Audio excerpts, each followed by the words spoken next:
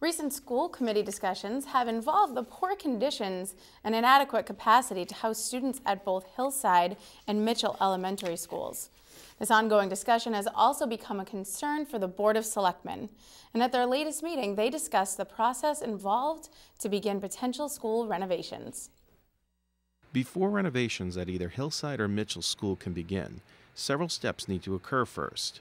At the recent Board of Selectmen meeting, school committee members were invited to share with the Selectmen their first draft of a statement of interest required by the Massachusetts School Building Authority. The Selectmen were asked to review and edit the SOI and prepare a revised copy before the next school committee meeting on February 26th. The school committee will then vote on which school they wish to have renovated first at their following meeting on March 5th. Once a decision is made, the Board of Selectmen will have the final say during a vote on March 19th.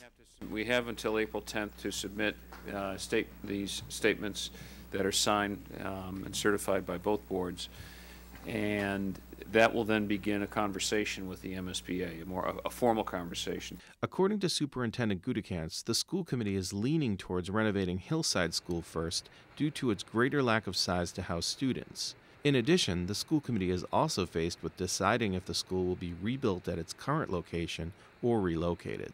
Doran Whittier Architectural Firm was recently hired to conduct a pre-feasibility study at DeFazio Field, which is one of several potential options for a new school location. What we are doing is following the process of submitting the SOI first, waiting for a response back from the state. Assuming we are moved into feasibility study, there may be a number of different options that emerge from that feasibility study, including perhaps options that we haven't considered or haven't been suggested in either of the pre-feasibility studies, and only after that process will there be a vote by the school committee to select one of the options to move forward with and put forward to the voters. It will be a long-term plan before renovations can begin.